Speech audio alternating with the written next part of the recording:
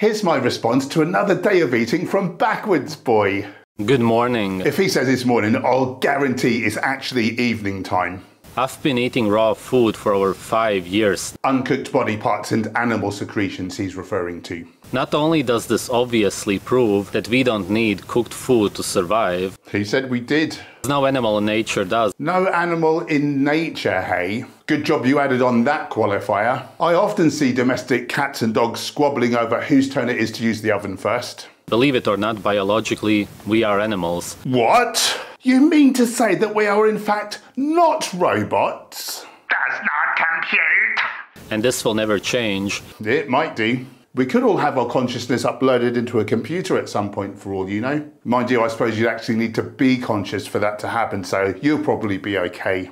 Which means that the laws of nature will always apply to us. What, like when an animal that's best suited biologically to eating herbivorously eats animal flesh, they end up giving themselves heart disease, the #1 cause of death in humans? Yep, I couldn't agree more. But I and many other people have also proven that we get healthier by eating our natural diet. You've proved nothing. You rely on anecdotes. The thing is, anyone can just say anything. In order to prove it, you'd need to actually supply evidence. I noticed that you're empty-handed as always. Surprise, surprise. I will show you what I eat in a day nowadays. Oh no. Warning, viewer discretion is advised. Any right-minded person watching this will be repulsed and will possibly spew their guts up. Of course, opposite men here would disagree. Perhaps he hasn't noticed that there are exactly 0 raw corpse and secretion restaurants. Meal 1 is the liver of a bovine which contains toxic levels of the dangerous pro-oxidant heme iron. It's clinically proven beyond a shadow of a doubt that heme iron raises your risk for all-cause mortality, certain cancers, heart disease, stroke and Alzheimer's disease. It also contains congealed bovine mammary secretions, a similarly unhealthy food-like substance that raises the risk for heart disease worse than beef fat. Looks truly delicious, doesn't it? All those different colours, the mouth-watering aroma. Oh my God. I'm going to eat half a melon. Did you say you were on the carnivore diet or carbivore diet? Oh well, at least you're getting something healthy in you. This is John, a subscriber of mine. How long have you been eating raw meat and how do you feel from it? A couple years, I feel great. Yeah, you might think that you feel okay short term. Give it time though.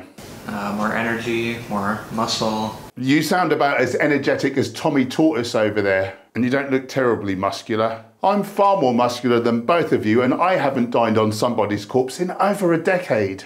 All you need in order to grow muscle is to be in a slight caloric surplus and eat a modest amount of protein, which is found in all plants. The reason I eat melons, if any kind of fruit, is because the fiber is way easier on the gut. Generally, I try to not eat any fiber at all. Yeah, this is one huge reason why your diet is going to bite you in the ass sooner or later. Anyone who's up to date with clinical nutrition knows that we need to eat plenty of fiber to feed our good gut bugs so they can create the short-chain fatty acids that are essential to health. But hey, you're against facts and evidence, so of course you wouldn't know that. How is your digestion compared to how it used to be when you used to eat the grains and whatnot? Way better.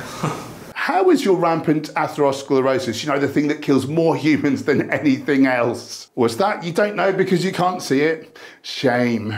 Back when you used to eat a sort of plant-based diet, what health issues did you used to have? I was a little underweight. You just needed to eat more. I was constipated all the time. I'm not. Perhaps you could have worked with a professional to see where you went so fundamentally wrong. Sustainable seafood. Guess they didn't catch Seaspiracy yet. Never mind, they'll be out of business soon. It's #1 on Netflix.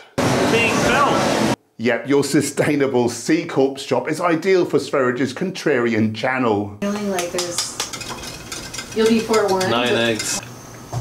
Apart from the salmonella risk from eating eggs raw, they're chock full of saturates and have the most cholesterol of any food. They are far too high in choline, which pathogenic gut bacteria turn into trimethylamine. Once oxidized in the liver, this compound drives atherosclerosis deposition and makes it harder for your body to clear cholesterol out of the bloodstream. But again, heart disease is only the #1 cause of death in humans, so, you know, don't worry too much. Looks good. Must be looking out of the window. All I can see are murder victims. No attractive colours, certainly no enticing smell. How are these two individuals so confused about what's good and healthy for them to eat? I like this earthy taste, which I like. Look at him pretending that muck is in any way enjoyable. Which always indicates that the liver is really good. Yes, food tasting like dirt equals nutrition. Right. It's local grass-fed, There you go. pasture-raised. There you go. It's one of 2 farms in the state of Florida that we process the meat on the farm. By process the meat, do you mean to say murder the animals? Why the euphemism? Does the word murder make you feel uncomfortable about all the murder that you fund? They have all kinds of interesting stuff in Japan. Yeah. Way more into the raw than anywhere else. Yeah, people think that they live longer because they eat some rice or something stupid. Yeah, silly facts. Even though it's obviously the raw animal. Obviously. Despite the fact that there's absolutely no evidence to support that. And the fact that the more animals we eat, raw or otherwise, the sooner we succumb to the diseases of affluence that kill like 3/4 of us. You won't let something as silly as the truth get in the way of your amusing flights of fantasy though, will you, Sv3rige? I see what you mean by earthy. It's perfect because I'm just finishing my menstrual cycles. Great dinner time conversation. When I ate rotten eggs, people were saying that my breath probably smells, which is very funny, of course. Of course, how could putting something that reeks to high heaven in your mouth possibly cause your breath to smell? What utter lunacy! It's actually generally impossible to smell bad if you eat your natural diet. Yeah, but what if you eat a load of weird, unpalatable shit like you do? Then, of course, also people have said that when I ate fermented liver, they imagine how bad the gas would be, even though I haven't farted in over 5 years now. People just don't understand this because they smell all of the time. For one thing, it's perfectly healthy to pass wind.